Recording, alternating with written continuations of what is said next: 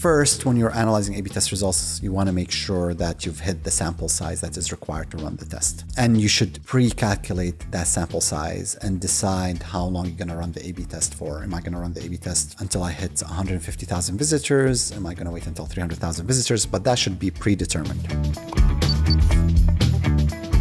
Now we have data. Let's look at the data and let's determine what do we do. So what we do is usually take a look at each one of the variations that is in the test. So let's assume that this test has multiple variations. We look at the performance of each of our variations. There are instances where you have a variation that is a clear loser, correct? You ran it, decreased conversion rates by 10%, has no chance of beating the original. That's a clear cut. Okay, we're done. This V1 is a clear loser in the test, so we're excluding it. We don't really need to spend time. Now we can do further analysis to understand what was the hypothesis, why did it lose, and what do we learn from that. Then we jump into the variations that, let's say we look at a couple of other variations and they both had an increase in conversions. Great. It's not enough to look at the increase in conversions. You want to look at, does it have a high probability or chance to be best or to be the original? Usually you declare a winner when you're at 85 or 90% chance to beat an original in Bayesian statistics, at 95% confidence in frequentist. And by the way, whether 80 or 85 or 90 or 95, these are artificial numbers that people have put together. There's nothing magical about 95 versus 92 versus 90 versus 97. Now I'm analyzing the performance of those variations. I'm saying, okay, well, this one did really well. It has a high chance to be the original. So that is a potential winner for the test. Not necessarily the winner. We want to drill a bit deeper. If it has a high confidence, if it has a high chance to beat, you might say, you know what, this is very clear. An uplifts and conversions 10%, a 97% chance to be best or to be the original. That's it. That's my winner. I'm done. Now I'm going to drill a bit deeper into the hypothesis and the design behind this variation to see what did we do there? Why did people react positively to it? Another metric that I like to look at, even for those winning variations, is the revenue impact of a variation. So you can look at the average order value, you can look at the revenue per visit or revenue per visitor. Those are three different metrics, but those give you an indication for that particular variation, how it performed compared to the original. The original generates an RPV, a revenue per visit of, let's say, $3. This variation might generate also an RPV of $3.30. So not only did we increase conversions, but we also increased the RPV. That's an easy, clear-cut decision. Things get a little harder when, oh, it gave you a 10% lift in conversions, but it caused a 10% drop in RPV or 5% or 15% in RPV. So that you want to pay close attention to. Sometimes people struggle because when they see a drop in RPV, they're like, oh, well, maybe we don't have a winner. No, your analysis when it comes to an A/B test is mainly driven by conversion rates because conversion rate is a binary event. Somebody came to the site, they bought or did not buy. Your analysis, secondary metric is the revenue metric. It's not a main metric. It's a nice guidance. I don't make decisions based on the revenue. Making decisions based on revenue requires complex statistical analysis that most A/B testing, actually I dare say maybe all A/B testing don't have. So you don't rely on that. You want to keep an eye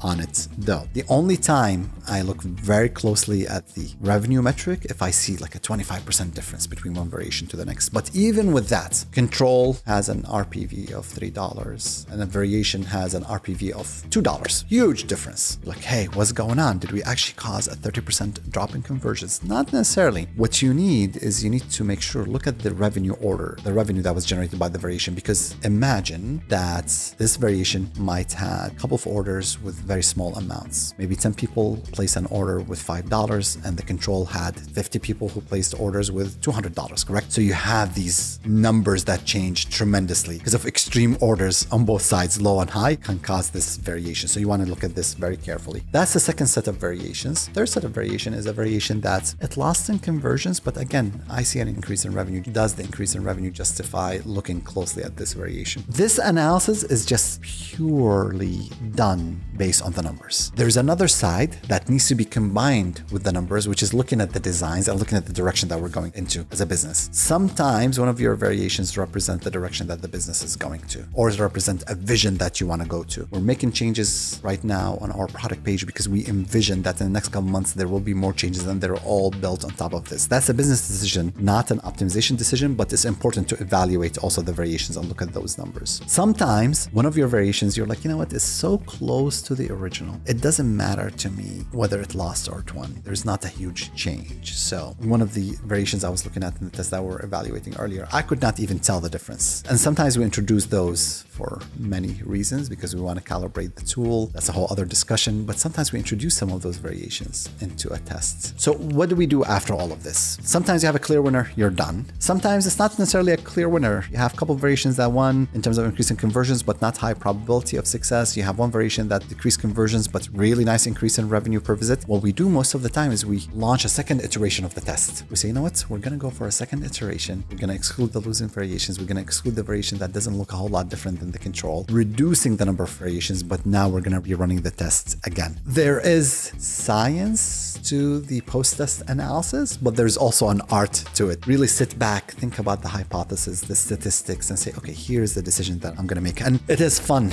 to uncover problems. It is fun to come up with A/B testing ideas. It is fun to watch the A/B test results. But I mean, to me, the slicing and the dicing of the data afterwards is even more fun. Let me add just one other thing. As a whole new level of complexity, another dimension, which is let's take each one of those variations and let's segment it based on traffic source. Are we seeing different traffic sources with different conversion rates? By the way, that adds a whole other level of complexity because, oh, well, this variation won for paid traffic, but this variation won for organic traffic. That's a whole other interesting discussion that you'll have to go through, but you should slice and dice the data to have a better idea of what you are dealing with.